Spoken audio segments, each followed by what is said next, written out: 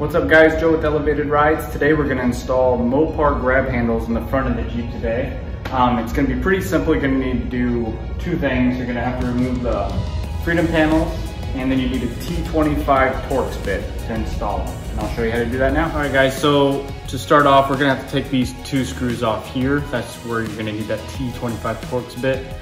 So first, let's take these out and we'll get started now. Those T25 screws now.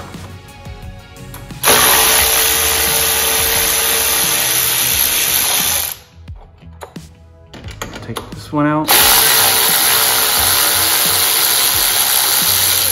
All right guys, so we're gonna install the handles now. Mopar has a cool design where it just wraps around the roll bar really nice. It's just contoured to it. So it's gonna look something like this. It's gonna come on the outside here and then fit right over, and you'll see the screw hole right there. It's a really nice design. So I'm gonna get these installed right now. I'll show you how to do it. All right, so we're gonna put our screw in here.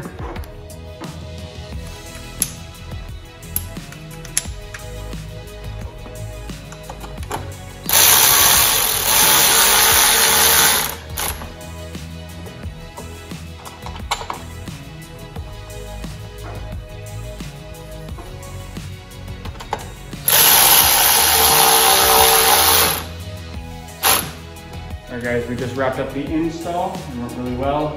Pretty simple, it's just two screws right here. Just remember not to tighten those screws down too tight because you are tightening into plastic. So go ahead and check it out.